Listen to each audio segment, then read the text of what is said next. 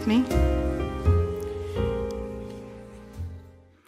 Dear God, may the words of my mouth and the listening ears of our hearts be acceptable in thy sight, O God, our rock and our Redeemer. Amen. She was shocked the first time someone said it, told her her birthday was not on a good day. She'd always felt very special to be born on December 24th, with all the candles and the presents and the celebrations that never ended, and school on holiday break. She always thought it was just a great day to be born. But you have to share your birthday with Christmas. That must be a bummer, her friend said. No, I get to share my birthday with Jesus, and that's the best, she replied. In a way, we all share our birthdays with Jesus. Jesus' birth into this world made all of our birthdays mean something special. We are born into a world where God's love for us is so much that God came to be in it, to bless it, to bless us, to tell us that life matters, that our lives matter. God will not give up on this world no matter what. And God will not give up on us. The things that aren't going right can feel overwhelming. The storms rage and the violence is noisy, and the world seems like it needs to be born all over again. We look around at our lives and the lives of the people we know, the people we care about, and a lot of the time, life is harder than we want to think it is. A lot of the time, life is harder than we want to believe it is. And right into that mess, the Word becomes flesh and lives among us. Right into the stormy places, right into the hurt places, the light comes and shines and says, you know this story that feels too good to be true?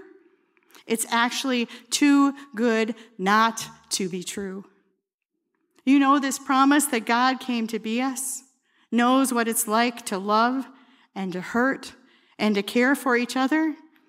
It is the truth that cannot be stopped, has not been stopped for 2,000 years. We are the beloved children of a God whose love for us shows up again and again. No matter how far away we wander, the light of the world is calling us back, showing us the way home. The way of peace is pointing the way, and we get to follow the Word made flesh for us. Once, a long time ago, I read a devotion by Frederick Buechner, and I remember he said something about how we know Jesus in the self-portrait of Rembrandt, and in Handel's Messiah, and in the high school math teacher, and in the man that works at the meat market. We know all that because God is with them, Emmanuel. And if we know God is with them, well, then maybe, just maybe, we can believe that God is with us. Where is Jesus in your life right now? Where has he been this year? Where do you hope Jesus will be in the future? Where does the world need him to be this Christmas?